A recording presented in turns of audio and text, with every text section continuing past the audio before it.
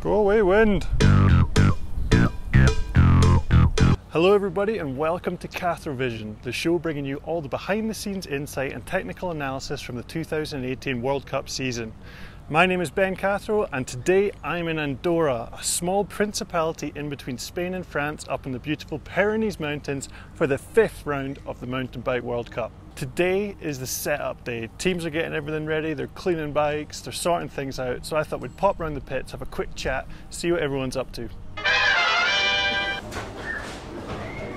So Jordi, I think everyone knows that every World Cup people come around to get their forks looked at, but what do you actually do? What is going on here? I mean, it depends. Basically, we just do a lower leg service. Yeah. We see the forks often enough that they stay in pretty decent condition, so it's just kind of making sure they're consistent race to race. Yeah. And why do you need to do a lower leg service each time? Consistency. Yeah. You want them to feel like new every race, and yeah. A lot of these guys are so picky that you can definitely feel it. So I noticed you got a couple tubs with different oils with the foam rings. What's that all about? So the air side and the older RC2 cartridge, which is sealed, you run the 2008 gold, which is specifically designed as a lubricant. Yeah. The new grip cartridge is designed to be able to ingest and purge oil so that it never changes pressure and keeps it consistent. And that you have to run a damper fluid that doubles duty as damper and a lower leg lubricant. So it's different. Cool. Between last World Cup and this one, what things do you do to the bike to get it ready for the next race? What things do you change, service, sort out? To be fair, it's similar to any other World Cup. We normally take the bikes apart every race, so before the race, full everything. Down. Yeah. Bearings out. We check the bearings. Yeah. If they need replacing, we obviously replace them. They normally don't need replacing, but just make sure everything is perfect after the last race. Because obviously in the race run you're pushing it to the max, so normally it's all good, but it's easier to find any problems if you take it apart completely. And obviously, just check the wheels, build some new ones if we have to. Yeah. Put some new tires depending on the track. This is obviously going to be more likely that it's going to be some kind of a spike. Yeah. Looking at the weather. But yeah, apart from it, it's just job is normal. Yeah. What's your record for a full bike check, strip down, rebuild? I think it must be the day still when I wrenched for you, mate. Probably. I think we could swap a frame probably within 20 minutes. What? If we have, if there's 2 or 3 of us on the bike, we could do it in 20 minutes, I say. So news coming into this race, Greg Minnaar, who was out at the last round with an injury picked up in Fort William, was going to race this weekend, but he's not fully healed yet. So he's going to do a few runs so people can get a few photos, see him on track. That might change, but as of now, not racing. Other riders that have injuries and aren't sure if they're going to race are Jack Moir. He has been talking with the surgeon and looking at x-rays from his collarbone. Isn't sure if he's going to race yet. We'll see. Hopefully he does. Obviously the big news last week was Gwyn hurt his thumb again. He's decided the injury is too bad, he needs to rest it. So he's gone back home to America to recuperate and will not be racing this weekend. Other notables are Dakota Norton and Miriam Nicole. Miriam's got a really badly bruised back and will not be racing this weekend. And Dakota Norton dislocated his shoulder again, so he's had to go home to recuperate from that. Lots of injuries from Val di Sole last week. So hopefully this week will not be as crazy. I don't know. We'll have to see what this track looks like. So let's go for track walk and see what's going on.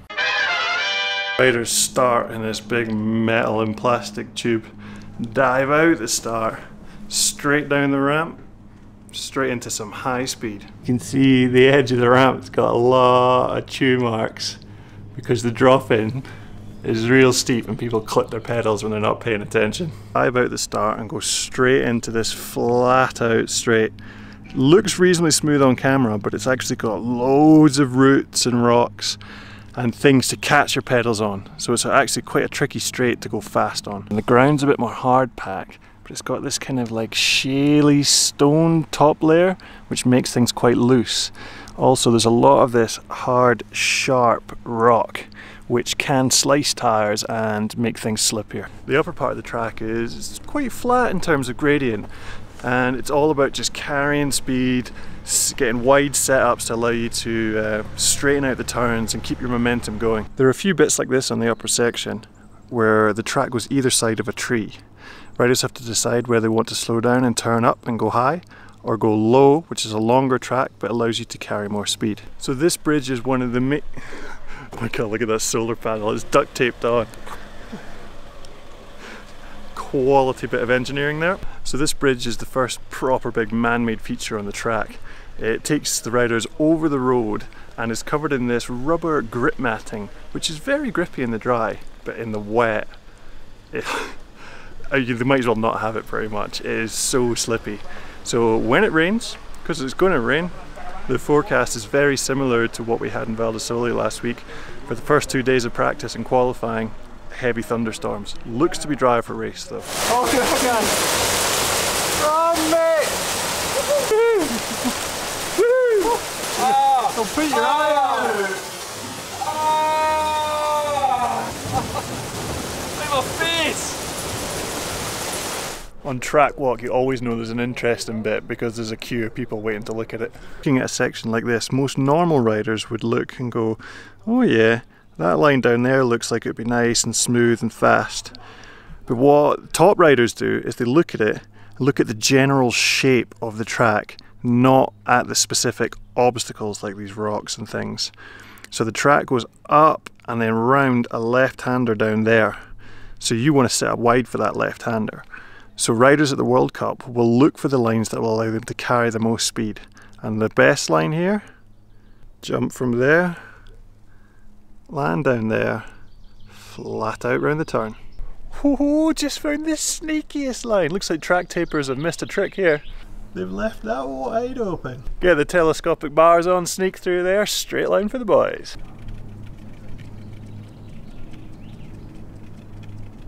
Found an interesting piece of rock here which is really indicative of the material that makes up the track. It's this like slate rock, real flaky, breaks up into small flat pieces which when they're layered on top of each other and loose, they're really slippy. So we've got a few line choices here. Look how deep and worn out the ruts are. It's like worn in by about 1 metre from the bank. And that is just from years of tyres and water running down. On bits like this, the track naturally meanders along the curves of the hill, but riders will try and straighten things out by taking the straighter off-camber lines. Straighter you go, the faster you can go. After the slightly steeper, gnarlier traverse, the track dips down into some more bike parky terrain. So we've got some big berms, big booters in the open. So this stuff out here you've probably seen loads of because it's real open, easy to film, usually got good light. I'm not going to do too much here because everyone else films this stuff, but it is cool to look at. Big jumps.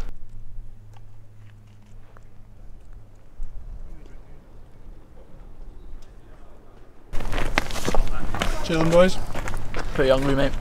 This track walk's pretty stressful, eh? You're right. Savage, man. My legs are dead. I've been hunger struck. Whoa. Yes, yes, no! So we got something new here. The track used to go to the left, but they've just opened. But they've opened out the tape and opened up a huge inside. We'll be interested to see riders experimenting with this one.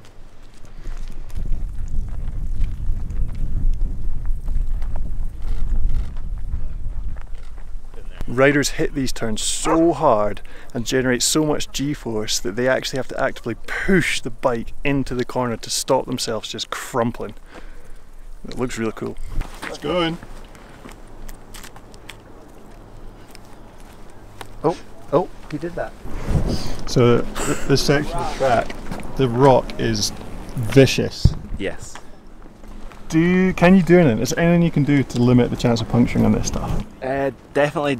I learned the hard way a few years ago. I kept slicing tyres, and it's because I was dragging my brakes. So just dragging it put like too much pressure on the tyre, and it was just slicing it.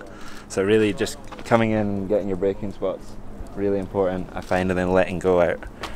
Because slicing tyres is no fun. See my little friend here?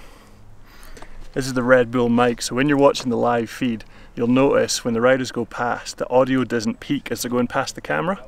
It peaks as they're going past these mics, and they've got them at every camera point. Not every camera point. See, even Brock agrees. Track used to go through that way, but they've opened up a massive straight line, which is going to be insane the speed riders go through.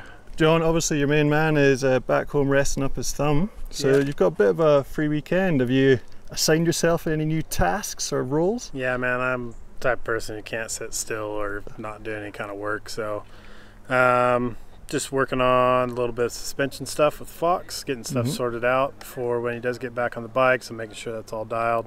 And then I'm gonna watch some practice tomorrow with try to help Nico and Angel out if I can, just watching different lines and stuff like that, and maybe might ride the downhill bike a little bit on a couple of the flow trails and stuff, just to work on a few other things that we're working on, stuff that I like to know, you know, for myself to relay. And so riding Aaron's bike? Yeah. Cool. Yeah. Sounds kind of weird, I guess, but I've ridden his bike quite a few times, so, and I don't think he minds. I know the guy who fixes it if I break it, so. Yeah, other than that, that's about all I'm up to. Staying busy, nice. So this track, as you work your way down, it starts off reasonably level, gets a bit steeper, and now we're at the super steep. This is one of my favourite bits to watch in the live feed. It's got the bridge into the big compressions down there, and it is insane. People gap off of it, big compression, full brakes into some tight turns. This bit is sick, but it's so steep. I can't believe people gap off this bridge.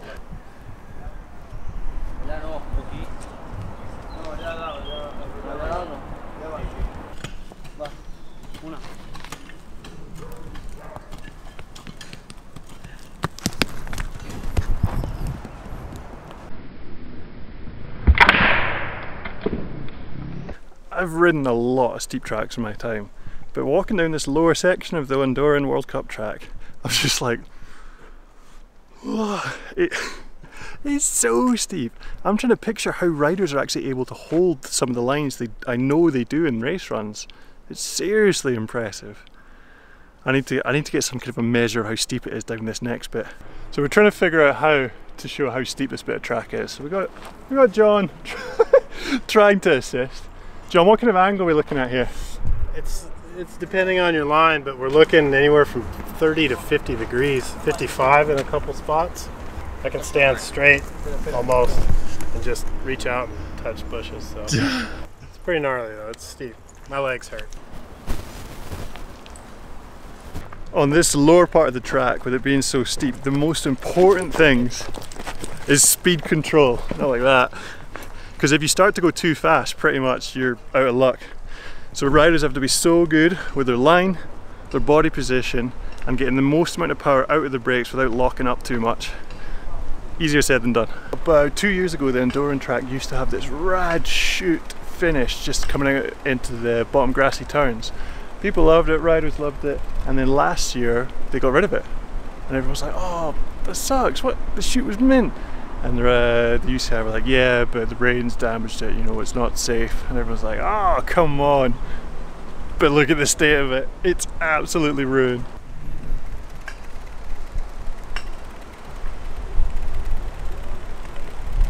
Look at that.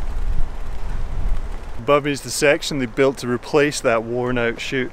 It's still mega steep. It gets really chopped out and braking bumped.